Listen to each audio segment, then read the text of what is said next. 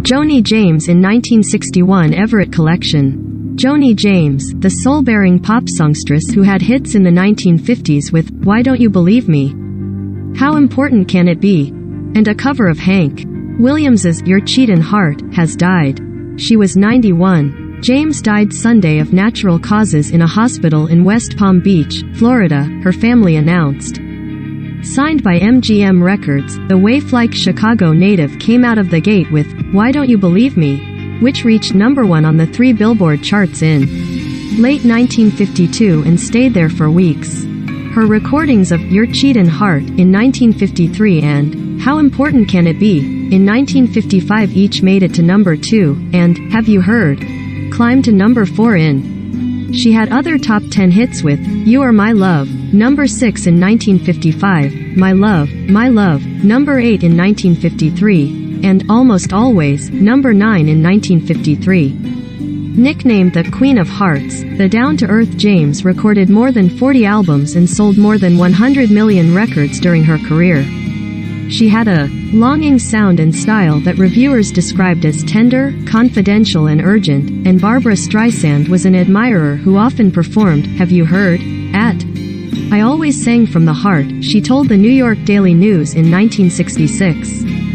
I always sang about life and how it affected me. I'm Italian. Italians are passionate. Edward R. Murrow interviewed her in 1954 for CBS Person to Person, and in May 1959, she became the first pop singer to have a solo concert at New York's Carnegie Hall, where she was backed by a 100-piece orchestra and 30 other voices. At the Pantages at the 1960 Academy Awards, she performed the Oscar-nominated song The Five Pennies, sung by Danny Kaye in the Paramount film. She was the first American to record at London's Abbey Road Studios, making 5 albums there. Her name also appeared in 2 Peanuts cartoons. Charles Schulz was a big fan, too, and she received a star on the Hollywood Walk of Fame in 1969. Joni James circa 1960 Everett Collection. One of 6 children, Giovanna Carmela Babbo was born in Chicago on September 22, 1930. Her father died when she was 5. She studied ballet and was set to dance in Bloomer Girl, a Broadway musical that had come to her town, but those plans were scuttled by an emergency appendectomy. Still planning on becoming a dancer, she picked up money singing at a beer garden in Indiana and in Chicago hotels and clubs. She performed Let There Be Love on WGN-TV accompanied by pianist Johnny Ray and was signed by Lou Douglas of MGM Records. Why Don't You Believe Me was originally titled You Should Believe Me, but James tweaked the lyrics, and, with the help of a 23-piece orchestra, she found immediate success and sales of more than 2 million records.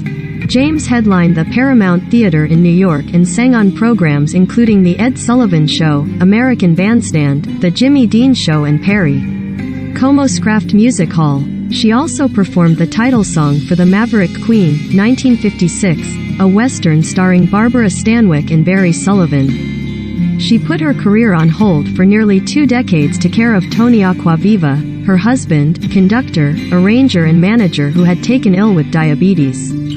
The 2 MGM recording artists had married in 1956 at St. Patrick's Cathedral in New York. I became the nurse and the Italian mother, James told the Los Angeles Times in 1995. I wanted to be near my family. Besides, I couldn't possibly turn away from Tony.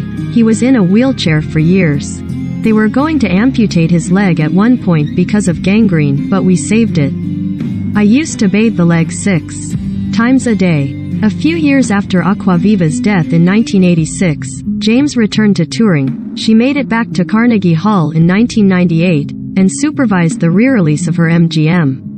Her second husband was Bernard Schriever, a retired Air Force general who shepherded the development of the Intercontinental Ballistic Missile Program and established a framework for the Air Force's space program. They were married from 1997 until his death in 2005 at age 94.